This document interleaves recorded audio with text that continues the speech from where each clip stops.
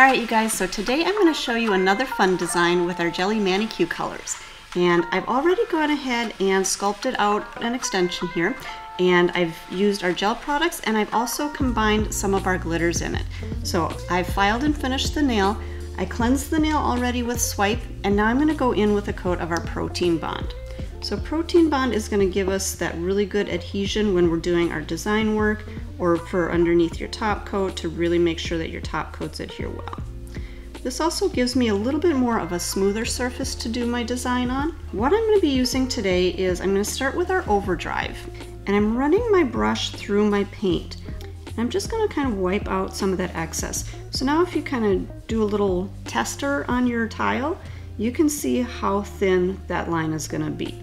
I'm going to start just kind of sweeping down. I'm just going to kind of pull down, kind of round it out just slightly, coming in a little bit, and then coming back out. So I have just a slight indentation there in my line. Okay, I'm just going to come back down and just kind of round out the base of that. Through, and then I'm going to sweep back in to almost connect those lines there. Now I'm going to give that corner just a little bit more detail, a little bit more of a point almost. And then I'm going to just kind of round in the inside of it just a little bit more. And then I'm going to set this into the light because I'm liking how that design looks. So I want to set it into place so that I don't smudge it on my next set. Okay, so I'm going to come into my second wing.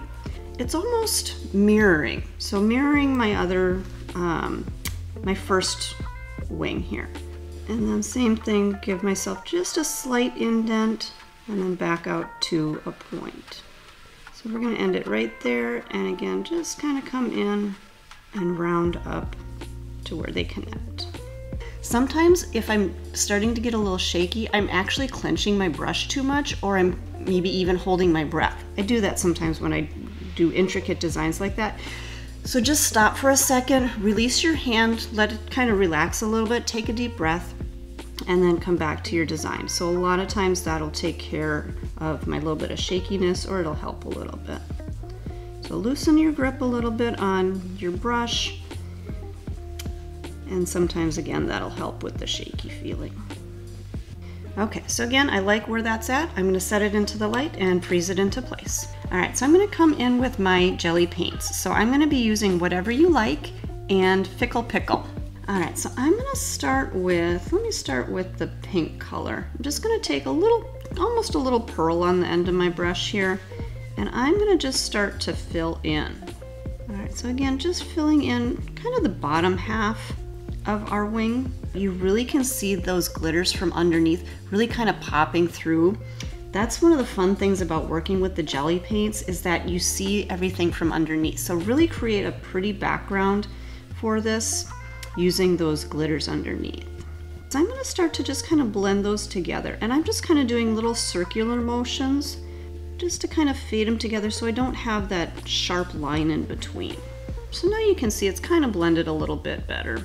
With the jellies, I tend to like to give them a little bit longer just to make sure everything is set into place and I'm not going to smudge them. Now I'm going to do a little bit more detailing just to give us a little bit more of a finished look. So now I'm actually going to switch over to my number 1 brush. This is a smaller liner, so I can do a little bit more detail with it. And as I'm working here, I'm keeping my brush a little bit more straight up and down. I'm not using the long edge of it, I'm using more the point of the brush. I'm going to do the same thing down here. It's going to come right through, and again round out the inside here. Alright, I think that is about where I want it. So again, I'm going to freeze that for 10 seconds. We're going to give this a little bit of a body and the antenna. So I'm just going to start right in the center and just kind of sweep my brush up. Okay, again, quick 10-second freeze. So our last little detail that we're going to add are just some little spots right around the edge. And I'm going to use our white And then for this, I'm using a really small dotting tool. So when I'm making polka dots, I like to kind of test the size of it on my own nail so I can see I'm not going to make too big of a dot. And again, you're going to see those dots are going to get smaller and smaller as you go, which actually works out perfect because that's exactly what we want. So I'm just going to kind of come around the outside of our wing. So again, you guys, as I work, I kind of stop and take a look at how things are looking, because sometimes when you're really focusing on that section that you're working on, you need to stop and just kind of take a look from a little farther back so that you can see the whole design kind of coming together. This time I'm going to pop it into the light for just another 10 seconds and then we'll top coat. I'm using our Ultimate Finish. It's great for doing over design work because it's going to give you a really nice high shine.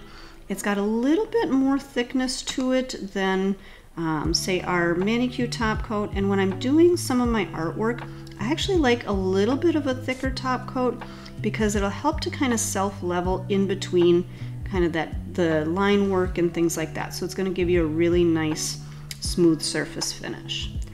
Okay, so we're going to go ahead into the light. We're going to do a full cure of 60 seconds and then I'll show you the finished nail.